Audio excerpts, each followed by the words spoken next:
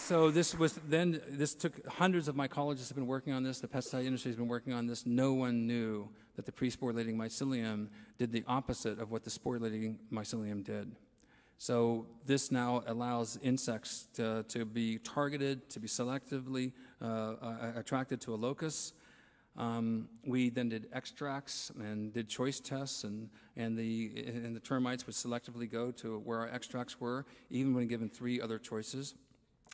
And then I'm very, very happy to say, the first time in public, after 5 years and many, many arguments and discussions, on Tuesday, I was rewarded with a new patent.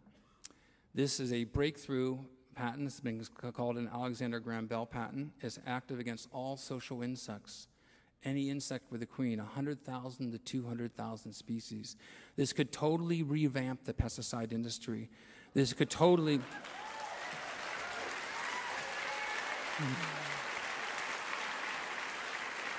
I carry the weight of this intellectual property. I consider it to be an extremely important role.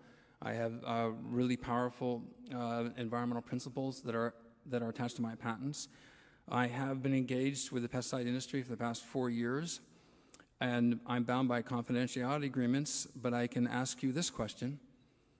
Do you really think the pesticide industry that has billion-dollar profit wheels coming out of factories that have been paid for, that will tent your house for $5,000 and charge you $1,000 a year annual inspection fees, do you really think they want a green technology where I could get rid of termites and carpenter ants in your house for $1 forever?